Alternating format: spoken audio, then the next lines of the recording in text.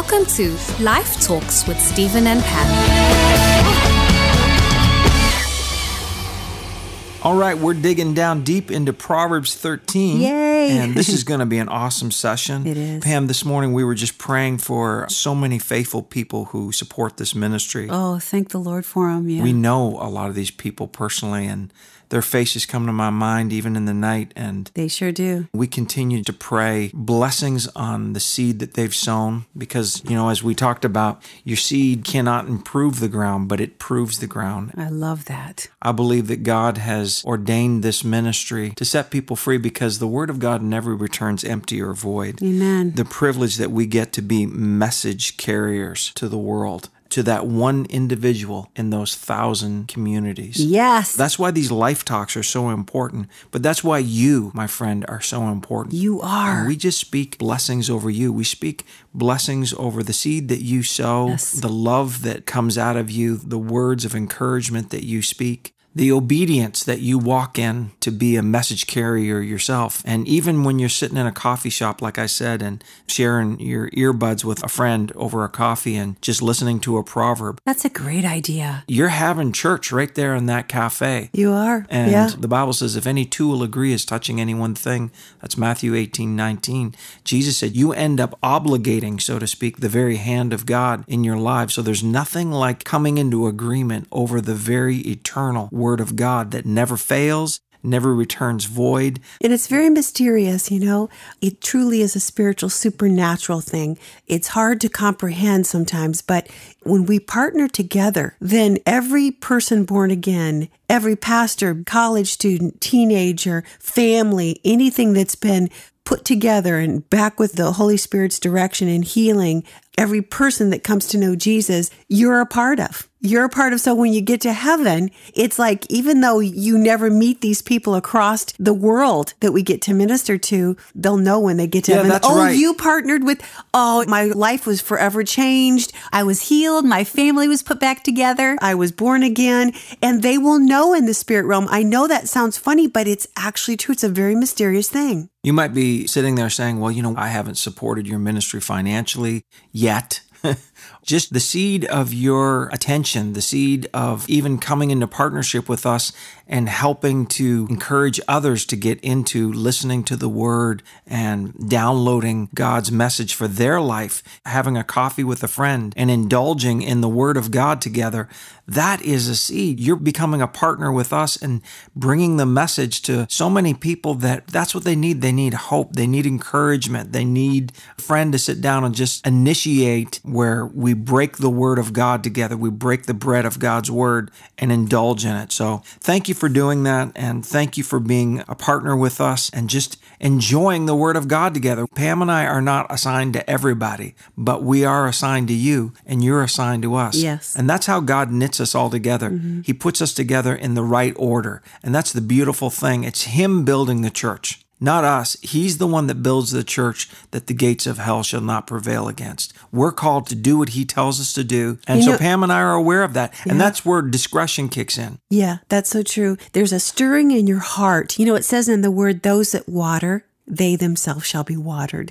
And when I think of being watered, I think of a dry summer day when I'm so thirsty and in the desert or something in Arizona or something where you're just so thirsty and you're watering. When you water, when you give, I really do believe that you are watered. It's kind of amazing. And I know we want to go on here, but these 1,000 communities and spheres of influence that God has called us to, we have so many businessmen and businesswomen, even head of corporations, following your teaching now as a part of the pattern as God gave it to you. And that's a sphere of influence, a different sphere of influences in communities across the world. But it is so neat. Without even us even sharing this, the Lord spoke to me and said, I'm going to raise up 1,000 people to sponsor one of those 1,000 spheres of influence in communities. And without any pushing, without any begging, without any even putting it out there, it's amazing how many people are sending a gift and saying, I want to adopt one of those. So sending $1,000 gift, I want to adopt one of those communities. Those communities. So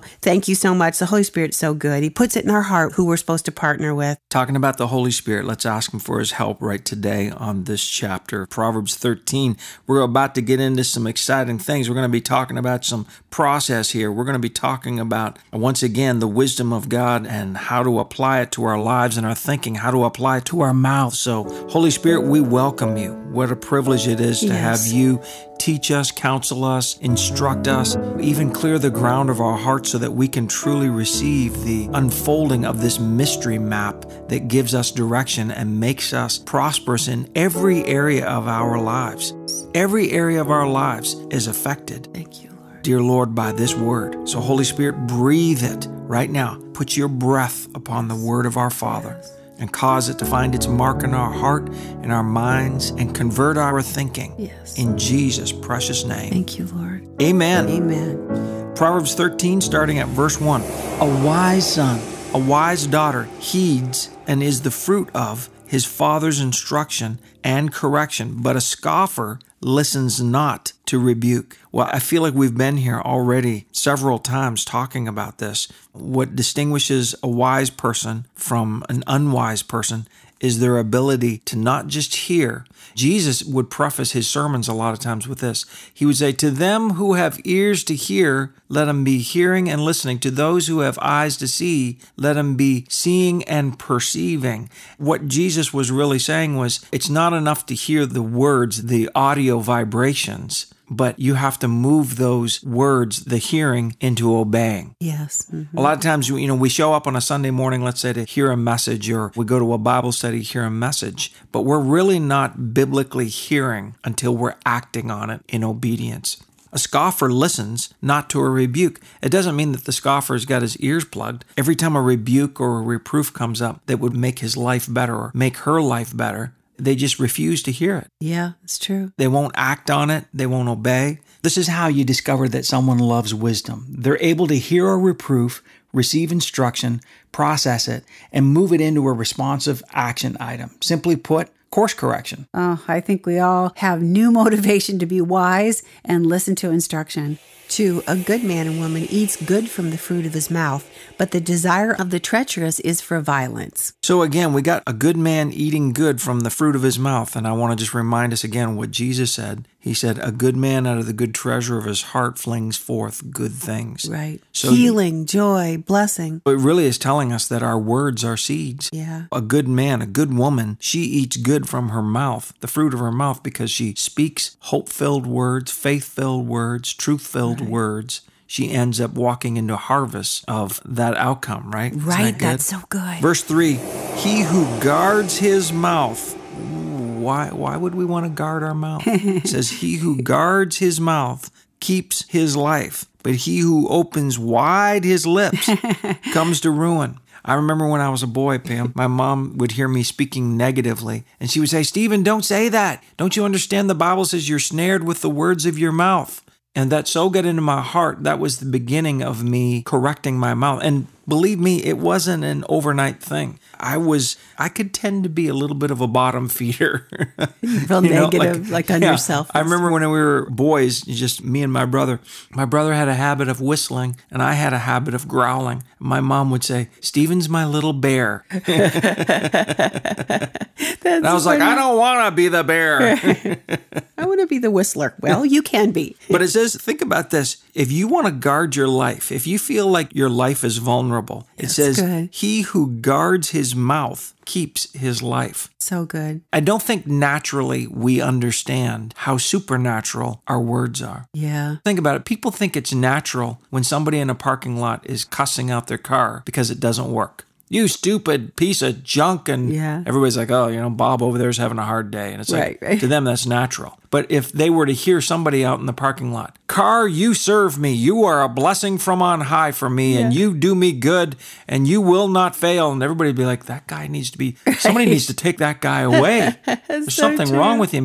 We have somebody that's lost their mental capacity to function in the real world. That's so true. Isn't that something? That's so true. But it says, he who guards his mouth keeps his life, but he who opens wide his lips. We were talking earlier how that the word says in James, be be quick to hear, but be slow to speak. Yeah. And I think that's what it's talking about. He who opens wide his lips comes to ruin. Don't talk from your feelings. Yeah. Speak what the word has assigned you to speak. I've heard many people say, and I'm probably said it in the past myself, but it's not in the Bible. Well, God knows my heart. I can speak what I want, and he just knows my heart. That's not really found in the Bible. That's a cliche that you've made up, but we make up to try to justify us being able to speak any way we want to. God knows what my heart is, but the word says that our hearts are wicked and deceitful above all things. Right. We have to line up our words with his word.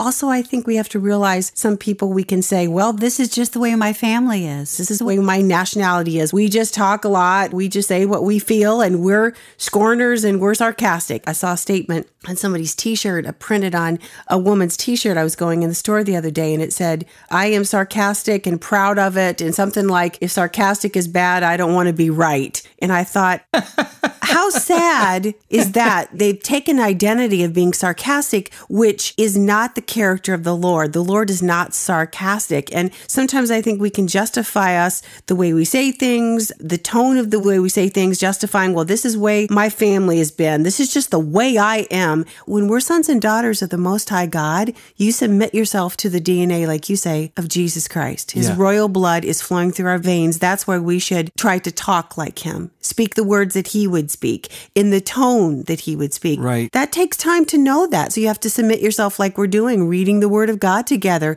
having it unfolded to us, because when you speak words of life, there's power and life in them. That's good, Pam. It's funny. I grew up like what you were talking about, that cliche. I've heard many times people in different circumstances, good people saying, well, I'm trying to figure out what to do, but I realize at the end of the day, I just have to trust my heart. They kind of pat their heart.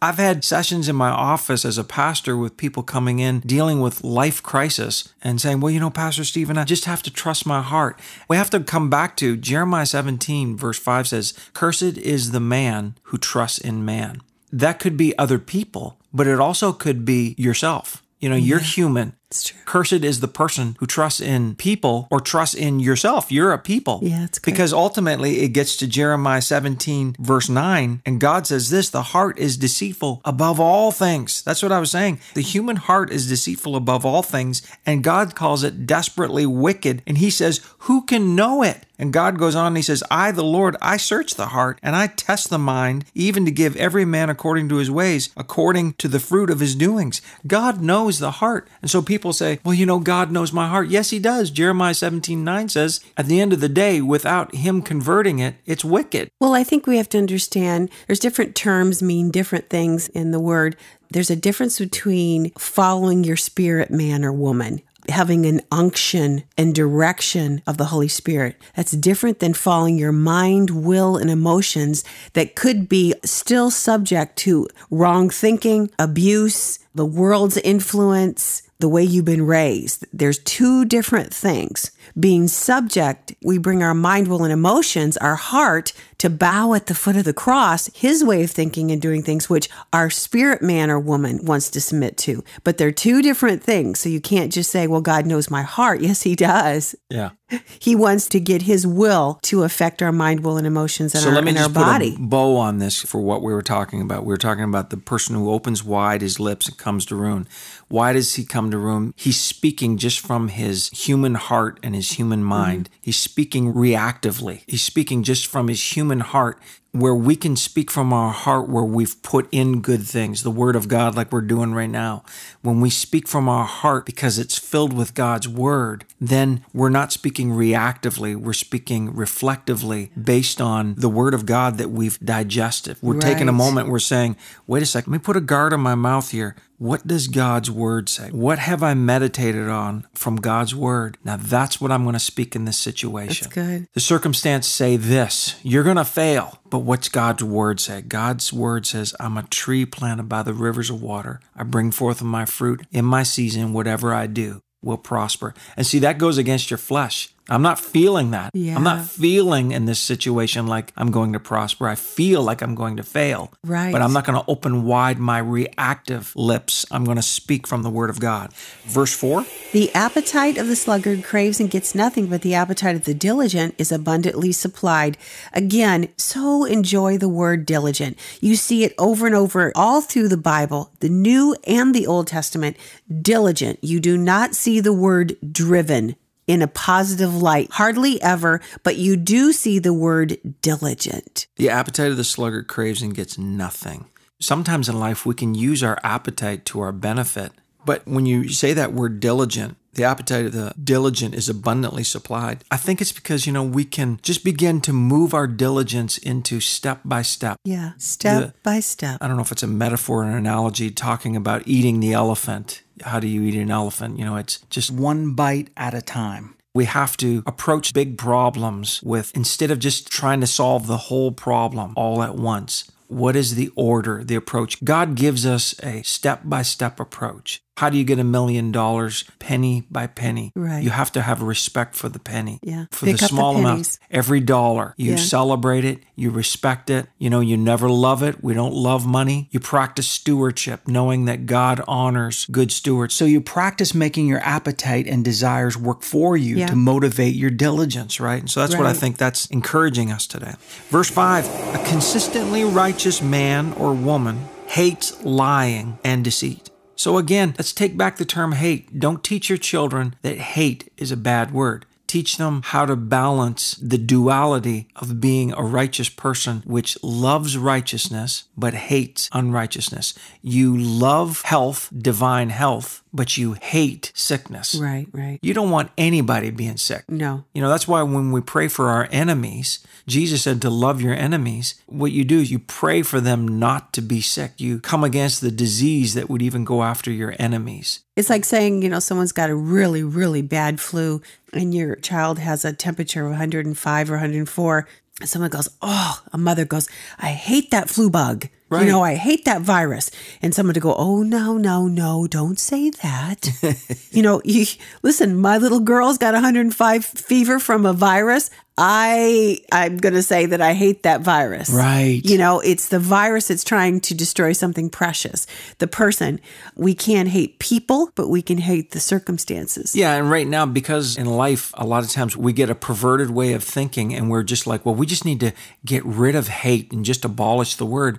Well, then I find almost like the culture begins to hate one another. Yeah, based that's true. on, well, what political party are you affiliated with? Well, I just automatically hate you. I don't even know you, but I hate you. Right. Like, what color is your skin? Well, I don't even know you, but I hate you Right, already. that's You know right. what? You speak with an Irish dialect. You speak with kind of more this accent, Swedish accent. Well, I don't even know who you are, but I hate you. Right, right. Well, it's because we haven't properly learned to hate the right thing. We should hate sickness. Yes. It doesn't matter. If that person has even poisoned themselves, set them up to be your enemy, we should still hate disease. Right. If it comes on that person. But what we're like, I'm selective now. You see, I hate disease if it comes on my friends. But if disease comes on that person over there who I tend to dislike, well, now I kind of like it. Oh, wait a sec. See, that's perverted. It is. That's and twisted. And even in the word, and you can tell me where this is at, but it says don't get really happy. Even when someone that's very, very predator and evil, they get their justice because they've sown such evil and something happens to them, don't rejoice on that. We're going to come up on that proverb, yeah, Oh, we are? and it really Okay. helps us understand, even with people who are enemies, who have set out to be destructive toward you. The word says, obviously God's your defense and your protector. Yeah. And so as they sow seeds like that toward you, things aren't going to go well with them. But we can't rejoice when they get that harvest coming on them. Why? Because again, we love righteousness. We pray for those, we bless those who curse us. And look as you continue to read on. Okay. Yeah. So a consistently righteous man hates lying and deceit. A consistently righteous woman hates lying and deceit. But a wicked man is loathsome. His very breath spreads pollution. I got stinky breath here written in my Bible. And he comes surely to shame. Yeah. So, for me, it's very sad. Like, it's a sad thing to see any person come to shame. Yeah. But that is the harvest on even their breath. Yeah. They got bad breath in a spiritual way, right? And I think it's important to know that when we think of the word wickedness, we think of just such severity. But as you once pointed out, wicked, if you look at it, it means just crooked. A tree branch comes from the root word wicker. Yeah. And so if you're off in anything and not walking in truth, you can get off. It's not that you're out there hurting people, but there's different levels of wickedness. And even being wicked a little bit, speaking untruth in your mouth, it can make you have very, very stinky breath. 6, righteousness, rightness, and justice in every area and relationship guards him who is upright in the way. But wickedness plunges into sin and overthrows the sinner. We're kind of doing an A-B. You've got righteousness and you've got wickedness. Yeah. Rightness is considered straightness, precision, in alignment with God's word and God's way of thinking. You got wickedness, which has got a crookedness to it. Right. There's no predictable outcome. It seems like it's pointed in this direction, but as it goes, it wickers, it twists, it turns. And God is anti-wickedness. And just like you read here, rightness actually guards you in your way. Yeah. We buy insurances for cars, for houses, for a person's life. The ultimate insurance in life is righteousness. Yeah. 2 Corinthians 5:21, we have been made the righteousness of God in Christ Jesus. Yeah. Isn't that encouraging to know that? Very much. That's so good. Verse 7, one man considers himself rich, yet he's got nothing to keep permanently. Another man considers himself poor, yet has great and indestructible riches. So when it says here, another man considers himself poor, yet has great and indestructible riches, it's because he's humbled himself. Jesus said this in Matthew. He said, blessed are the poor in spirit. You're empowered to be prosperous are the poor in spirit. There's something about when I consider myself poor in myself, when Stephen in himself has nothing, is nothing, but in Christ, I'm rich. Yes. Right? In Christ, That's right. I'm made the righteousness of God. To me, that's alignment with truth.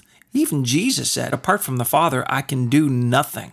Well, how much more us? Right? We should have that mentality. That's right. So there's a blessedness, there's a wealth to being in alignment with the truth in your thinking. It says here in verse 7, one man considers himself rich. When you think that you're rich, I'm a self-made millionaire, or I've got this by myself. It's like, oh, wait, be very cautious, man. You're being deceived. You're in self-deception. I'm thinking of someone right now who's a very successful businessman, multimillionaire, and he is a believer in Jesus Christ. But if you ever even say to him things that are happening good in his company, if you ever even say to him, that's a blessing of the Lord. Oh, no, I did it all myself. And he's got riches, but he's not a happy person. His family's not happy. It's the whole Frank Sinatra, I did it my way. Thank you, Frankie. 8, a rich man can buy his way out of threatened death by paying a ransom, but the poor man doesn't even have to listen to threats from the envious. This isn't saying let's all be poor, is it? No, it's just saying. Right. It's just saying, let me just tell you, this is what's going to happen. Well, this proverb is really defining. Remember, a rich man can buy his way out of threatened death by paying a ransom. Well, that's because he's the one that considers himself rich within himself. So he kind of flaunts it? Now his wealth becomes subject to ransom. But the poor man doesn't even have to listen to threats. So from the envious. Right, like when you're poor in spirit, like Jesus was talking about in the book of Matthew, right? Blessed are the poor in spirit. And that doesn't mean like, woe is me, I'm sacrificed. The poor in spirit, let's go back to the original definition of it and not let it be redefined, but what the world says. Poor in spirit means a submissive, a humble heart. That's totally what it means. Remember, whenever you hear humble, whenever you hear poor in spirit, it's talking about humility and it's talking about alignment with the truth. Jesus said in Matthew 5, verse 3, he said, blessed are the poor in spirit, for theirs is the kingdom of heaven. Right. Well, we know from Matthew 6:33 that seek first the kingdom of God and all these things shall be added unto you. So when you inherit, when you have the kingdom of heaven, you have access to all this supply. God meets all of your needs according to Philippians 4, verse 19, right? Thank God. He meets all of our needs abundantly. Verse 9, the light of the uncompromisingly righteous is within him, It grows brighter and rejoices. But the lamp of the wicked furnishes only a derived temporary light and shall be put out shortly. Pam, I was reading the other day, Isaiah 60, and it says, "Arise, shine, for your light has come."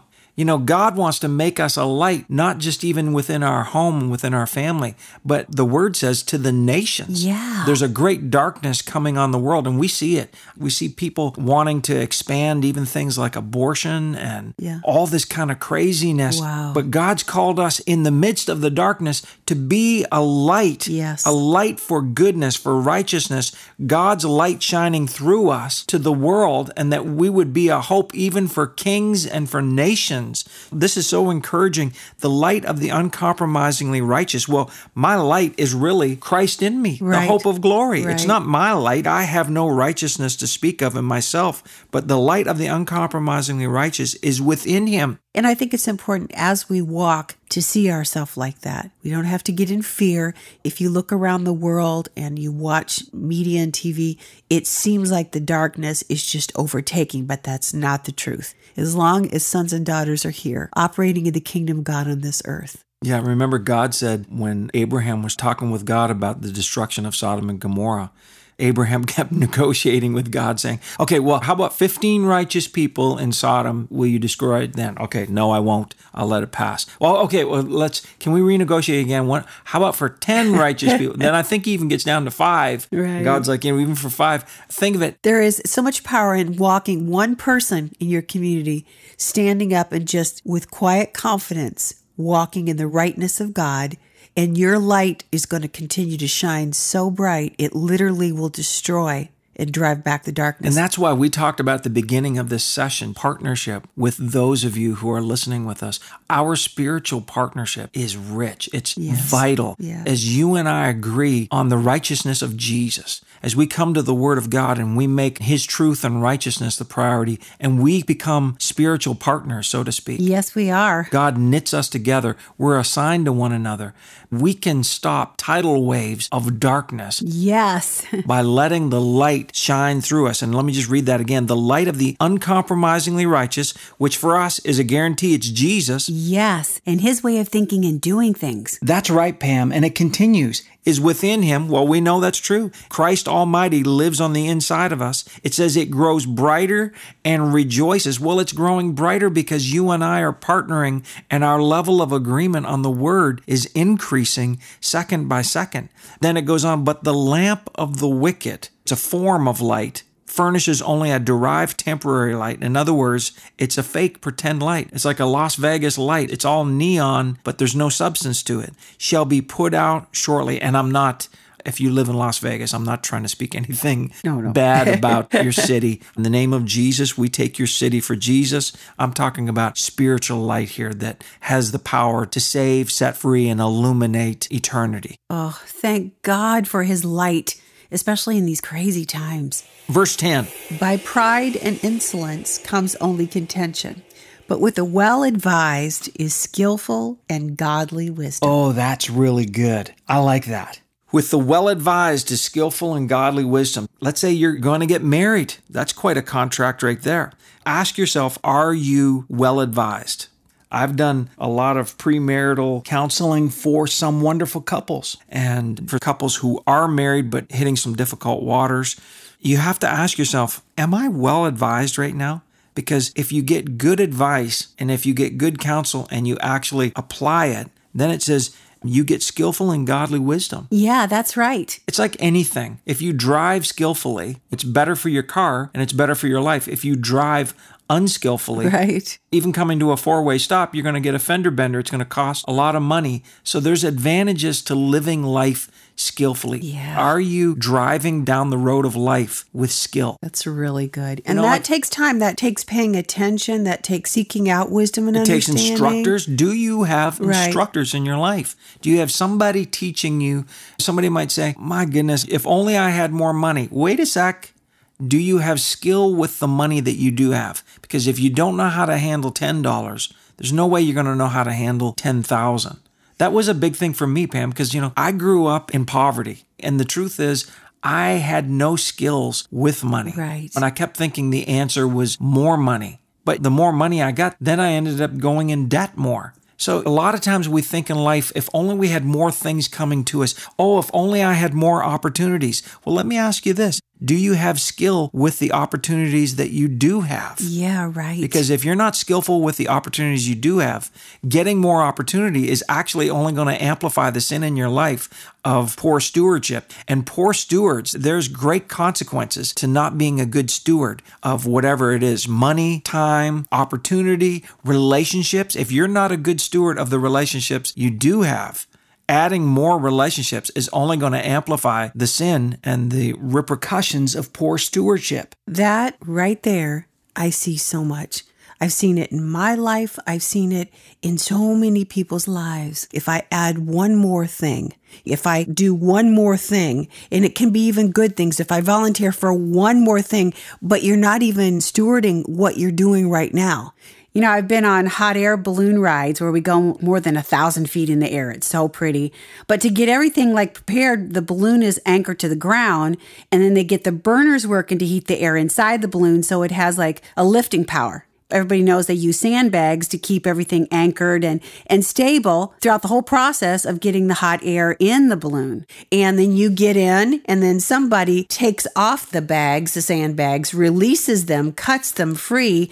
And with every bag, it goes up a little bit more and a little bit more until then it flies. And so sometimes I feel like we want to add more things in our life, and we wonder why we're not flying, we're not raising up above circumstances in life and even making a difference. It's because we're not willing to say, hey, I'm going to say no to that so I can really steward this one thing really well. And when I steward that well, then I can go on to the next thing. But adding more bags in your life is not going to help you steward what you're originally designed to manage or watch over. That's really good, Pam. Yeah, I like that. And just folding back on the beginning of that verse where it says, by pride and insolence comes only contention. Here's a little trick that the Holy Spirit has taught me through the years of just downloading scripture and especially working in the book of Proverbs. It's like he wants me to look at the outcome. Just go to the word contention. To have contention in your life, to have problems, striving, struggling, stress, to be dealing with the darkness, the adversity, all that contention, that's the outcome. So how did we get there? And it goes, by pride and insolence comes only contention.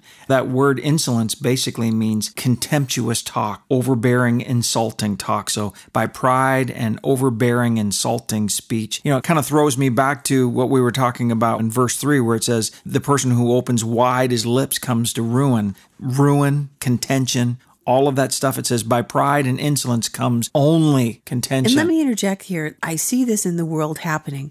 People using words and saying, I'm kind, I'm merciful, you're not. I'm this, I'm that, you're not.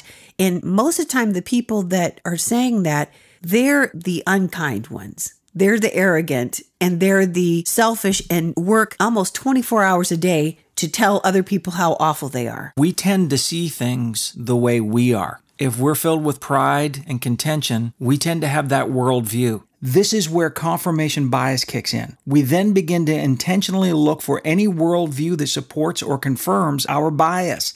We run from correction and instead pursue affirmation. It's the deceptive pathway of pride. People who are joy-filled, who are glad, and who have a humble heart, I admire those people because I look at them and they tend to have this worldview that's joy-filled. It's not like they got their head in the sand. It's not like they're thinking that there's no trouble, but they're seeing always the good. They're joy-filled, they're glad, and they're of a humble heart, and they tend to recognize humility in people when I'm like, I guess I didn't see that. And they see the advantages. They don't always see the bad in what somebody does, but they see, oh, but look what they did here, and they stood up for righteousness here, and they did this here, and they were kind here. It's like Sam Walton one time stopped at one of this little podunk retail shop in this town on their way to a big Walmart. And anyway, Sam Walton and one of his top executives stopped, and he said, hey, let's just take a run through this retail store and just see what we see. And so when this executive came back, he's telling the story and he said, I was like, oh my goodness, this is awful and this is awful and this. But he said, Sam Walton was like, man, did you see this section? How they had it on display? That was so good. It just goes to show you because he's diligent. Yes, and he wants to know more and be corrected so he can be successful.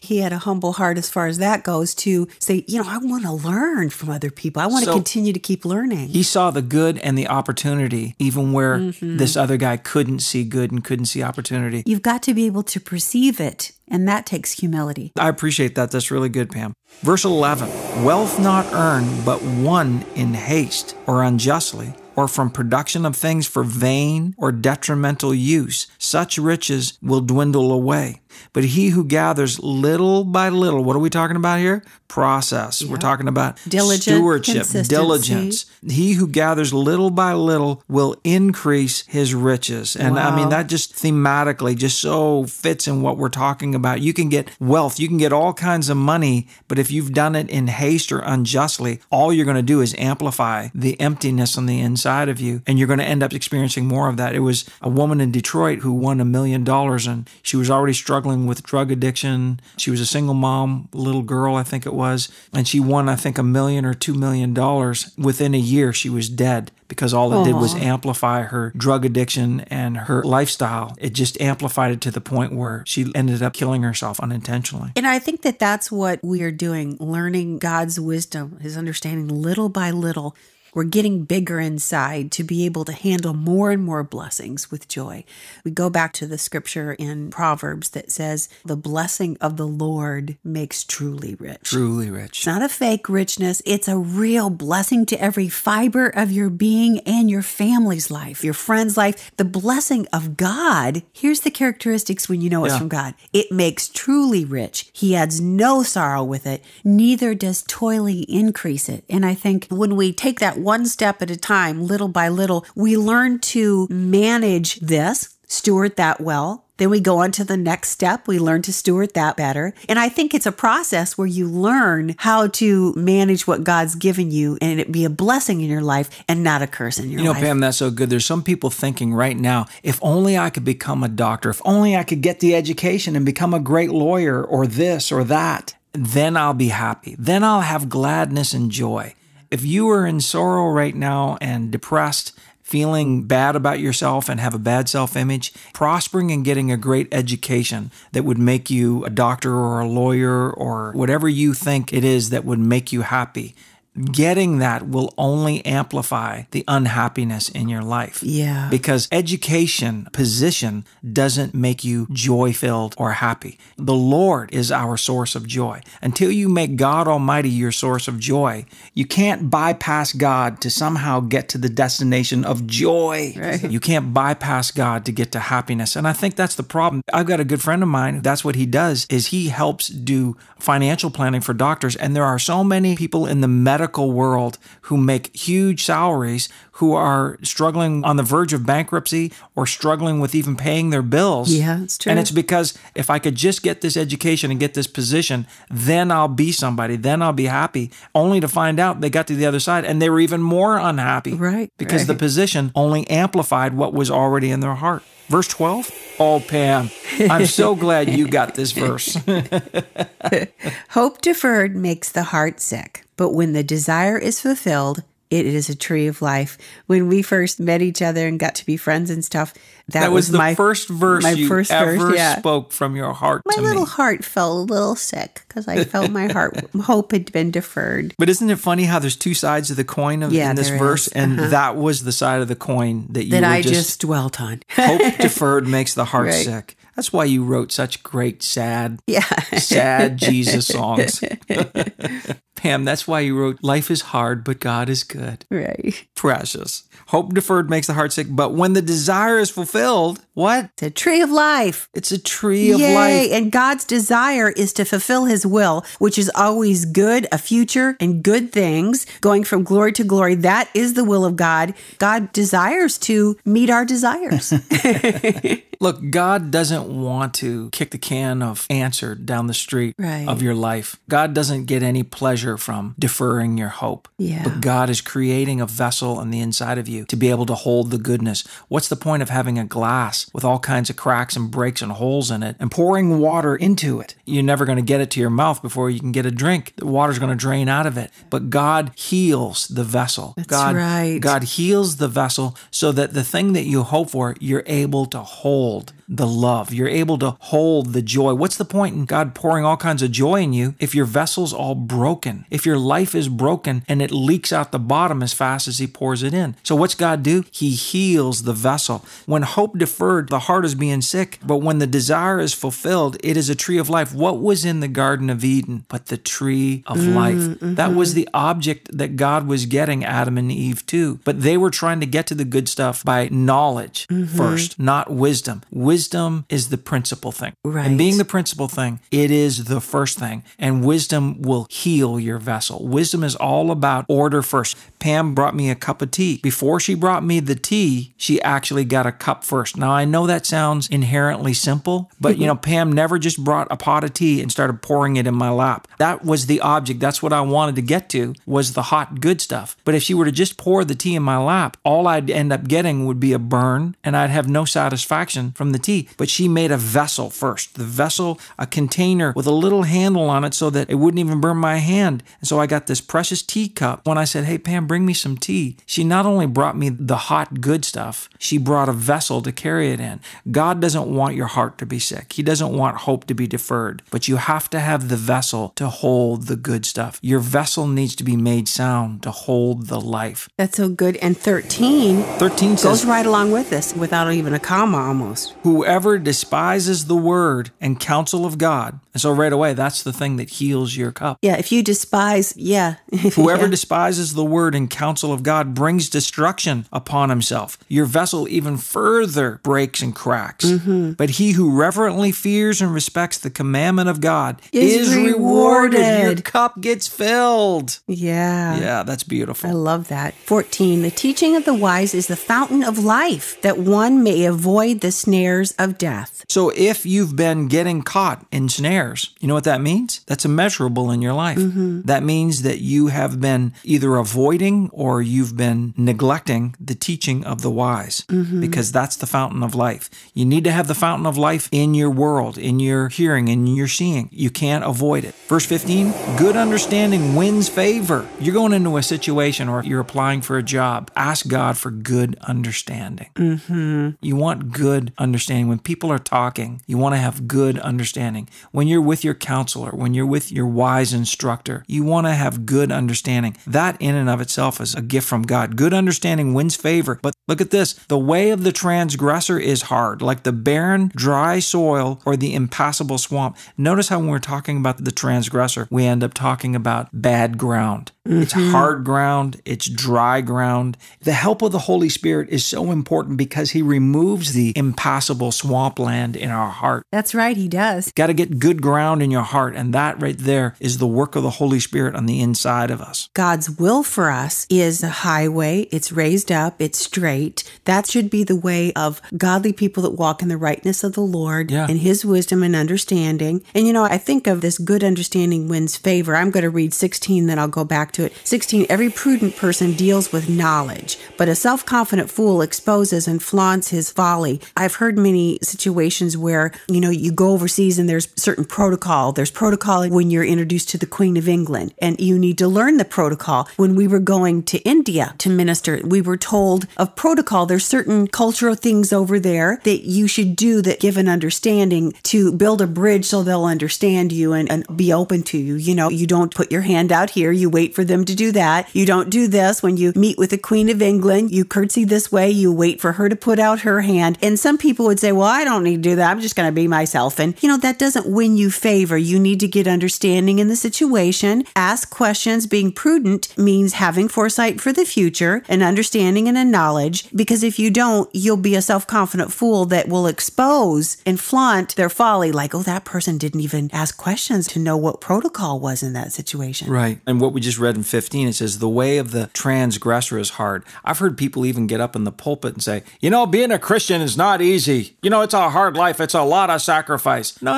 Hold up a sec. The way of the transgressor, that's a hard life. The person who doesn't want to listen to wisdom, that's a hard life. The person who refuses counsel, the person who walks in pride and insolence, that's a hard life. Like Pam was just saying, talking about, a prudent man deals with knowledge, a prudent woman deals with knowledge. You're applying for a job. Get knowledge before you go in. If you're applying for a certain position that requires a certain lifestyle, a certain habit, a certain appearance, you're selling clothes in retail, don't come walking in looking like a vagabond. Don't come in looking like you never groom, you never smelling like you're from the gym. People know you're going to be dealing with customers. Nobody wants a smelly salesperson. That's right. Sometimes it's just dealing with knowledge that simple, but people are like, oh, I never get a job. Well, you never wash your hair. There's so many ways that we can just line up with making life easy, having prudence, thinking, I'm going to be applying for this position. I need to look like I fit in that position. That's so practical, simple, but true. Right? Verse 17, a wicked messenger falls into evil, but a faithful ambassador brings healing. Wow, that's beautiful. It really is. I can just see the picture of that. A wicked messenger falls into evil. There's a lot of different ways to the understanding of that, but I also think of one aspect of that is to be wise who's going to be your messenger. If you're in ministry, if you're in a position of authority and you have someone that is speaking for you, be really wise who you allow to represent you or your work. A good name is to be chosen above riches, and the person that you choose to be your messenger, your ambassador, are they a faithful person? Are their lips wise? Do they have understanding? Do they speak with the right words and the right tone that depicts who you are? Because if not, that can turn around and bite you. Yeah. A faithful ambassador and messenger brings healing. In other words, can build bridges for you. I've seen a lot of people, even ministry and business, choose the wrong people to be their messenger, to be their assistant, to speak for them. It's brought destruction on them. And they're great people, but they've chose the wrong people. Well, think about it. We're called to be ambassadors of Jesus and representing our Father's word. That's another way to look at it, too. When we are faithful representatives of Jesus and his word, it says we bring healing. That's right. So we can be carriers of healing. And how do we do that? By representing the word. Jesus is the word. So when we walk into that hospital room, when we get on the phone with that person that's going in for an operation, when we're dealing with somebody at church, praying with somebody, I'm not interested in giving somebody the contents of my heart and my own feelings. I may look at them and they may have tubes coming out of them. They may look like death warmed over, but I need to represent, be an ambassador of the Lord Jesus' word, of his truth. And I can bring healing because I'm not speaking from what I think. Right. I'm speaking from the mind of Christ. That's good. So that's really an ambassador. Verse 18. Poverty and shame come to him who refuses instruction and correction, but he who heeds reproof is honored.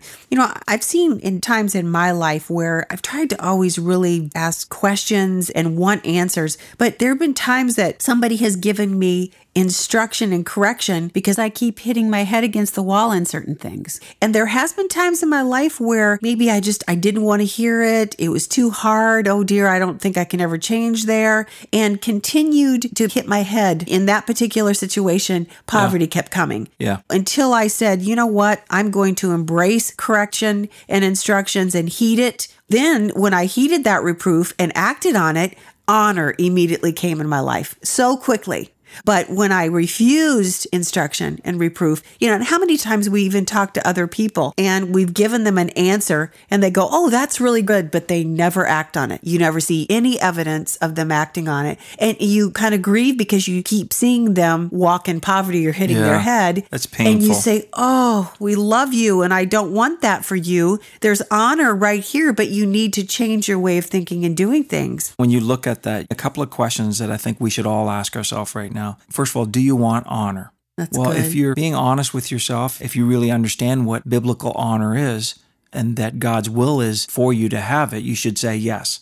If you want honor, it says here, he who heeds reproof is honored. Then you need to ask yourself this question, and I'm asking myself, who has permission to reprove you in your life? Who has access? Who is qualified to reprove you according to God's counsel and his wisdom? Not abuse you. Reprove you, give you answers and make you go forward. The Holy Spirit admonishes us and instructs us. The Holy Spirit uses people, good people, to reprove us and to correct us.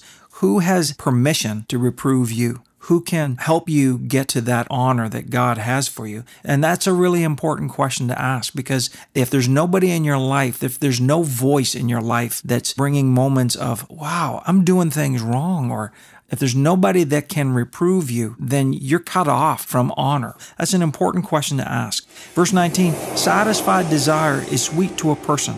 Therefore, it is hateful and exceedingly offensive to self-confident fools to give up on evil upon which they have set their hearts. So you see that satisfied desire is sweet to a person. So that can be really good if their desire is for goodness and for righteousness. But if their desire is for evil and wickedness, they never get that sweet desire. They never get to that sweet, the satisfied desire. That satisfied desire. So it says here, it's exceedingly hateful and offensive for a self-confident fool to give up on the evil which they've planned in their heart. And that's why, a lot of times in terrorism and things like that, they've so set their heart on their desire to kill people, to destroy life. It's evil for them to give up on the pursuit of it. Right. And they never get the satisfied desire. That old song, I can't get no satisfaction. Right. It's like so true. The world, when you've given yourself to anti-God way of doing things and thinking, you're never, ever satisfied of anything. 20, he who walks as a companion, oh, here we go. He who walks as a companion with wise men is wise, but he who associates with self-confident fools is a fool himself and shall smart for it. Some translations say, he who associates with fools will be destroyed. My friend, every relationship in your life is like a button on an elevator. Every relationship. There is no static buttons that just stay where they are. Every relationship in your life is like a button on an elevator. So if you want to go up, you need to walk with wise people. But if you are set on having relationships with wrong people, they will take you down, and you always gravitate toward the lowest denominator in your life. Think about it. Jesus chose 12 disciples, and he intentionally chose one, Judas, a betrayer that would help him get to the cross. Wow, that's amazing. Think of it, even the Pharisees and Sadducees, because Jesus' life was so pure and holy and so full of good works, they couldn't even with their kangaroo court get Jesus to the cross without having an inside betrayer. That's why Jesus himself said, have I not chosen you 12, and one of you is a devil? Jesus even had control over that. Jesus chose a devil in his circle of 12 so that I wouldn't have to have a devil in my circle of relationships. Right. Praise God for that. Jesus wore the crown of thorns on his brow so that we could have the crown of righteousness. That's the crown of glory and honor on our brow, supporting our identity in Christ. And that's all according to Psalm 8, verse 5. So Jesus chose one wrong relationship, one devil, to take him down to the cross so that I could be set free from those wrong relationships. So my friend, I'm just encouraging you right now, choose your destiny by the relationships you allow. Your companions, great companions. Choose your companions according to God's word. He who walks with wise men will be wise. Those who walk with fools, you don't even have to be a fool to get a fool's consequences. You just have to walk with one. Well, Stephen, I've got a circle of 40 amazing, wise people. In fact, I walk with John Maxwell, and I used to walk with Billy Graham, and I used to walk with, that's fine. But it's the one fool in your life that will destroy your world. We heard a story the other day from a friend of ours. There was this young woman who used to be a really beautiful person. She was so kind, considerate, really long-suffering, patient, tender, talented person. This was what she used to be. And she started to hang out and walk and be companions, close relationship with people that were arrogant, that were scorning, that always found the negative in everybody else. And she probably had motives, Pam, where she was thinking, she did have motives to reach out. I'm going to win these lost people. But I'm going to influence them. She began walking with them instead and not with the other people who believe like her. And now she is bitter, hard, almost like an evangelist for hate and contention and putting other people down and scorning. All the while she has a smile on her face and acts like she's doing kindness. And you think, how could someone change so drastically? It's because she shut out and decided not to walk with the people of like manner who were wise and kind people. But she started walking and having almost 89% of the time companions that were the other way, and she became like them. Friends, if you get a chance, read Haggai, the prophet Haggai, chapter 2. It's around verses, I think, 12 and 13, 14. The prophet speaks to the priests and he says, and he gives them a refresher course on holiness. In summary, he asks them a rhetorical question. Is holiness viral? And they're all like, of course it's not. And then he says, is unholiness viral? And they are like, of course it is. And I think we've adopted this mentality sometimes, even within Christian realm, that holiness is viral. That's not biblical. In Corinthians, Paul said, don't you realize that bad company corrupts good morals? Absolutely true. Unholiness is viral. Just like you can catch the flu from somebody, but you cannot catch their workout at the gym, sit in the corner, and come out of there a stronger person. That's not how it works. You've got to apply yourself to get the good stuff. That's so good and so easy to understand. When it comes to the bad stuff, you just have to basically be in the room, and it's viral. The bug in the room, the next thing you know, you're taking your sickness home and passing it around to your family. That's why you build your immune system, build yourself up in the most holy faith, associating with people of like-mindedness. Then when you go out and minister and bring people to Jesus, you're going out of a strong place. You know, we talked to a college student recently that came to you for counsel and said, you know, I have shut out all my other good friends that believe and go to Bible college with me, but I don't really hang out with them very much. There's this one guy for the last 3 years become my best friend.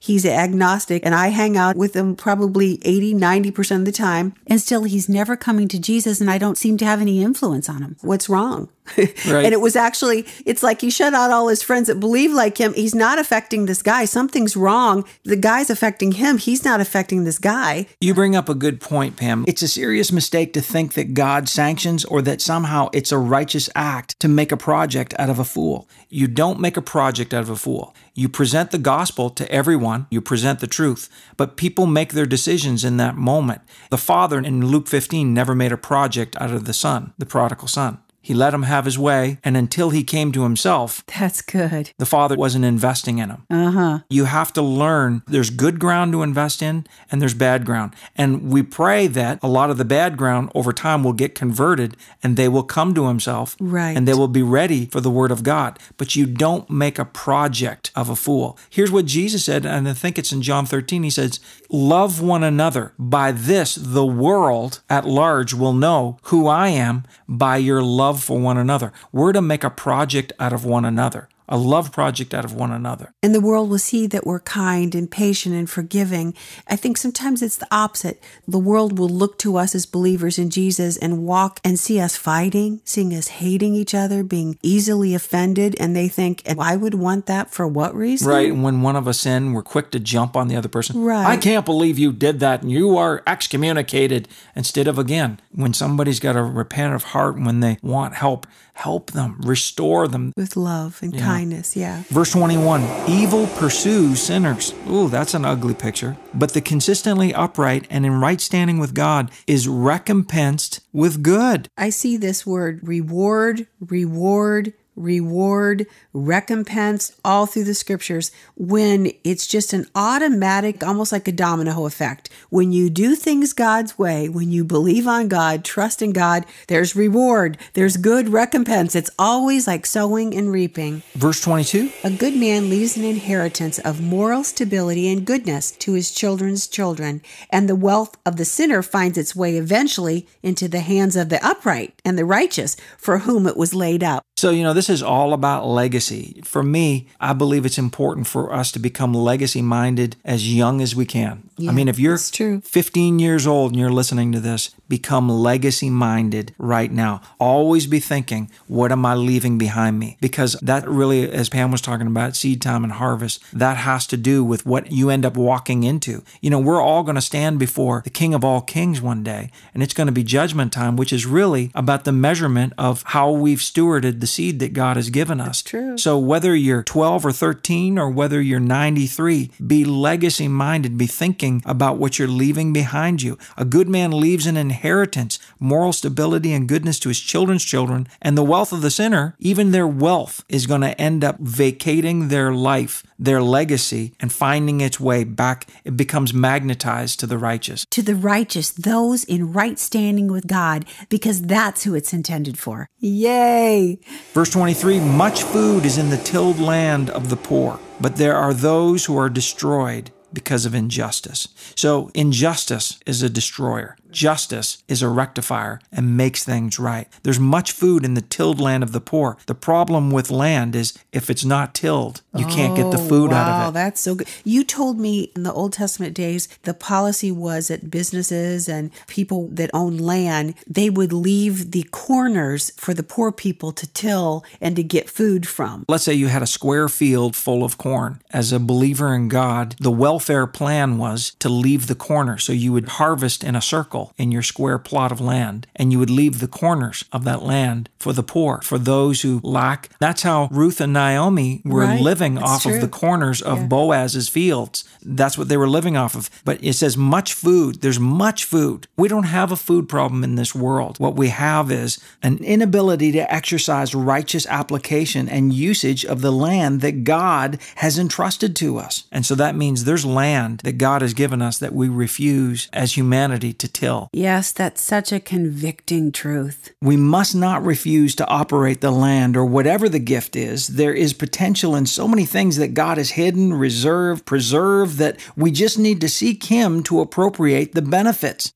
24, he who spares his rod of discipline hates his son, but he who loves him disciplines him diligently and punishes him early. Now, I think, again, you have to come back to the tone of God here, what the rod represents. Discipline is not beating somebody. It's not yelling at somebody. It's not causing somebody to get disease. Like so many times people will take this and twist it. But you even have told me what the rod represents. It opened the Red Sea. He put his rod out. It parted the Red Sea for protection for all God's people to get out of Egypt and go into the promised land. But there is somebody who puts borders and said, this is right, this is wrong, son. This is right, this is wrong, daughter. And you have now gone that way. There are consequences, sweetheart, when you go that way. It's a law of gravity. It's a law of reciprocity. When we read the 23rd Psalm, a famous psalm, we say, the Lord is our shepherd, we shall not want. He makes us to lie down in green pastures. He leads us beside still waters.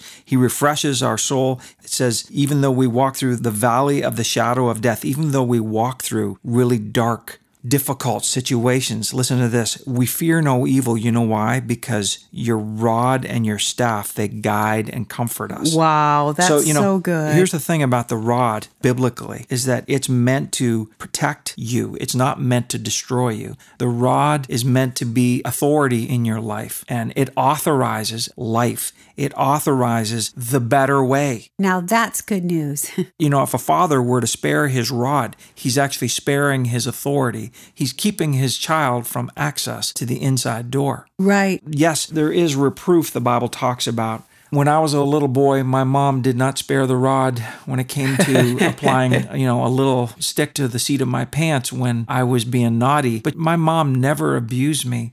She taught me respect in church. Me and my brother would misbehave and create a commotion. My mom would apply the rod to the seat of our pants. What would she pinch? She'd pinch you, right? No, she wouldn't. She would give us the eye and basically let us know when we got home. And our trip home was a good half an hour to 45 minutes. If she said you're going to get a little spanking on the bum, trust me, you got a spanking when you got home. But in those moments, we learned that my mom's word was her bond. If she said that we were going to be disciplined, there was punishment. We knew our mom to be very loving and caring and compassionate, but what it did for us was really impressed upon us respect for others, respect for the context of a moment, to know how to listen. We may have been like, oh, but it's boring or it's this or that, but just like parents teach you how to eat healthy food and you develop a taste for it, parents teach you to listen when at first it seems like it requires discipline, but then suddenly it's like, wow, this is really good. Right. And they start feeling better and healthy. I think really, if you just strip it down, it kind of is imparting sowing and reaping. How can you unfold that? Children that get from their parents the sowing and reaping principle of kindness, these are borders, this is what's right, this is what's wrong, this is what mercy is, this is what honor is, this is what loyalty is, keep your word. These are principles that put up borders, not barriers, but borders of protection. Just like when you walk into a home, there is outside and there's inside. You're safe inside, you're warm, you're cool, you're protected, you have a place to sleep. I think sometimes if we refuse to teach to ourselves and our children sowing and reaping, this is what you want to sow, this is what you don't want to sow, because you'll reap this. It's not kind. We're friends with Grant, who is a horse whisperer out in Jackson Hole, Wyoming. Amazing. Diamond Cross Ranch out there. And he tells us that horses that have no boundaries or borders of protection, they're just able to do whatever they want to do. They feel fearful and they act the same way as abused horses. They're scared. Proper biblical borders and boundaries, they provide a context for God's joy and comfort in your life. Verse 25, the uncompromisingly righteous eats to his own satisfaction, but the stomach of the wicked is in want. The uncompromisingly righteous eats to his own satisfaction. That's the will of God for your life, to be able to eat to your own satisfaction, but the stomach of the wicked is in want. There's a place in God's word where it says that when you live contrary to God's law and God's word, and when you begin to worship other false gods, it says that you will drink, but you won't be filled. Your thirst won't be quenched. You will eat food and you'll be full, but you won't get nutrition. You won't be truly satisfied.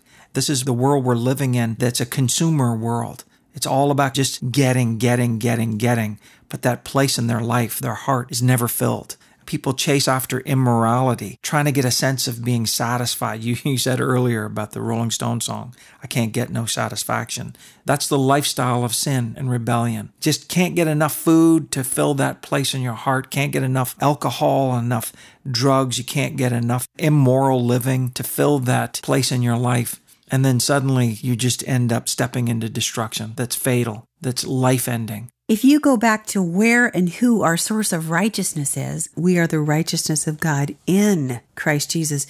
God in Jesus is all about relationships. It's a relationship. We're in Christ Jesus. We're Father God's sons and daughters through Christ Jesus. And I think with that comes an intimacy chemical, even in our mortal bodies, our earth suits. It's an intimacy chemical. When you don't have relationship, we're not in Christ Jesus. We don't allow ourselves to be fathered by Father God in His way of thinking and doing things. When we don't submit ourselves to that family, just like I've read, there is no intimacy chemical in our brain. We have to go to the adrenaline and just get more and more weird behavior because it's just the adrenaline rush. But the adrenaline rush can never substitute for the intimacy chemical that only comes from true relationship. Pam, it says in Hebrews 12, verse 8, that if we are exempt from correction and without discipline, that we're illegitimate. And I don't want to be illegitimate. I really want to be a son of God. I know you want to be a daughter of God, but that means my life has to have my Father's discipline. And God uses His word. We talked about the rod of instruction, of authority, His other sons and daughters for accountability in our life. So